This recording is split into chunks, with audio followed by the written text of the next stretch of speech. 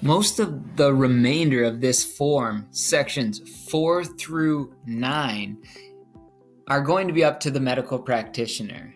Section 10, you will need to sign a date, put your signature on it, and keep in mind every single page of this medical examination, you must put your last name, first name, middle initial, and date of birth. Now, let's take a look at this vision. I do have one thing to say about the vision. I have students that call and say, well, I'm colorblind and I couldn't pass some of the colorblind tests, but they said I could tell the difference between green and red. So am I okay, or what's going to happen? I called the Coast Guard about that, and they give you a very kind of a roundabout answer. It's not an exact answer. They say that is up to your evaluator, and your evaluator will evaluate your medical examination and they will get back to you. So that's as concrete as I can get there.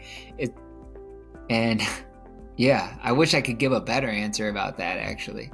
So here they're going to test your vision. They're going to make sure that you can see colors, and then the color vision test results. So here my student had failed the number of errors, and then if color vision test is failed, can the applicant distinguish red, green, blue, and yellow? And his was yes. So I still have to hear back from that student to figure out what the evaluator said, but that saga is to be continued. Section 5, hearing. They're going to go through, and this is all for the medical practitioner. They're going to see what you can hear, and then they're going to record that information down here. And again, applicant, last name, first name, middle, and date of birth.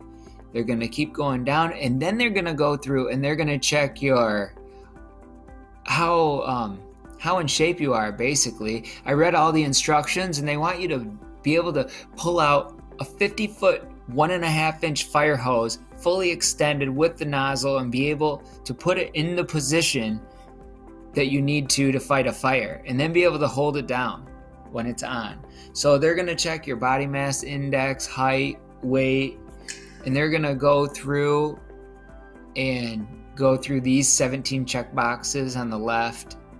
And this is all your practitioner. I'm just kind of running through it. And then again, last name, first name, middle initial, date of birth here. And now demonstrate physical ability. They're going to want your practitioner is going to go over all of this with you. They want applicant has the physical strength, agility, and flexibility to perform all of the items listed above in the instruction table. They want to make sure that you're strong enough to do man overboard drills, fire drills, and just the routine drills and practice you're going to have to do on a ship. And if you have to carry it out in the real world, that they think you can do that.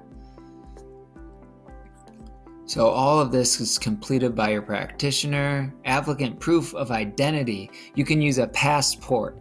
You can use a driver's license. You can use a military ID or a TWIC card or a valid Merchant Mariner credential. Okay, and we go down medical practitioner. Now, this is where the medical practitioner fills in all of their information. License number, place, office, address stamp here. And then here's section 10. This is where you come in again and you sign this thing. You have to sign the bottom of this form and date the bottom of this form. And then right under that, again, your last name, first name, middle initial, and date of birth. And you will have wrapped up this medical certificate form.